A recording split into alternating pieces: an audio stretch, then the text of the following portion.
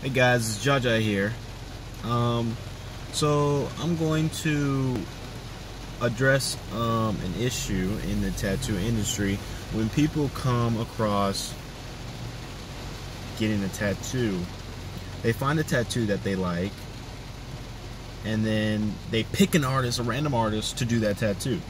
This is not the right way to go about it.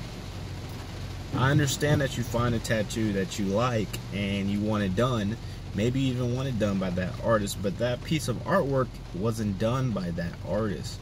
And no matter what you do, it's not going to be the same as that piece of artwork that you find. It can come very close, but it's still going to be in that artist's interpretation. You would not go to Bob Ross and ask for a Michelangelo piece. Why? Because Bob Ross couldn't reproduce that artwork. That's not the kind of artwork that Bob Ross does. So when picking an artwork that you want, be focused more on, okay, who's the artist that's going to do my tattoo? Okay, I love his work. Now I should go to that artist. Not, oh, I love this tattoo, let me just find a random artist to do it.